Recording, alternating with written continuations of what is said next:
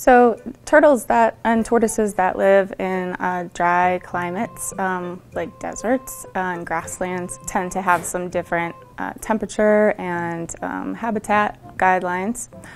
So again, keeping to the basics of setting up an enclosure, first of all, you want to pick the right size of enclosure. The bigger the better. People always ask this to me. There's no exact size recommendation. You just want the largest enclosure that you can provide. The other thing to begin setting up the enclosure is picking a substrate.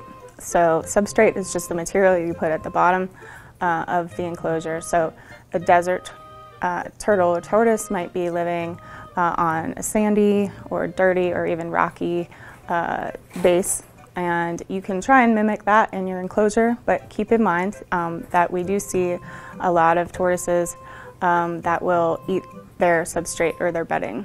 So that includes small rocks and sand and dirt. So you want to be very careful about that and make sure that that's not happening in your environment.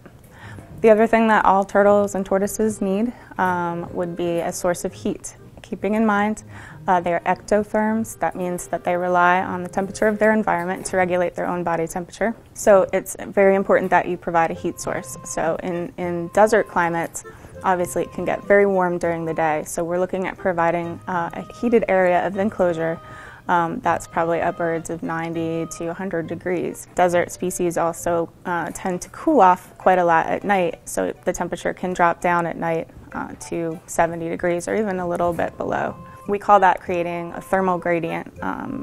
Reptiles, again, they're going to move within their environment to warmer places and cooler places as they require it to maintain their core body temperature.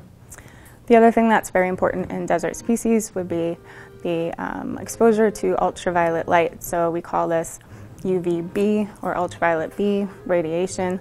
This is part of the sun's natural light. This is very important in these turtles and tortoises for the synthesis of vitamin D and for a normal calcium metabolism. Without UVB light, they can develop many different types of metabolic issues. The next most important thing would be diet.